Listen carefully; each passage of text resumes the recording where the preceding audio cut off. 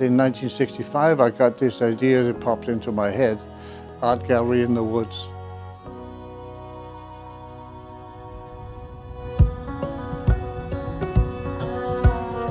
It's a fantastic place within Vancouver and Whistler. I would like the gallery in its next incarnation to be the Brackendale Arts and Nature Centre, because that's really what it is. It is much more than an art gallery.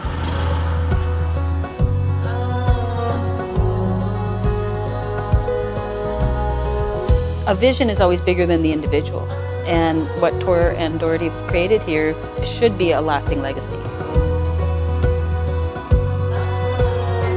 The culture, the work, the heart that has come into this building, I can't express it.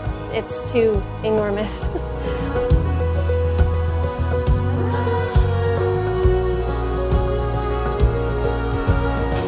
Environmental movements, the idea of celebrating nature, not just through art, but through thoughtfulness, through science.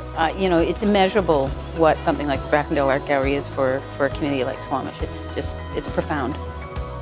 I kept doing that close to heart idea.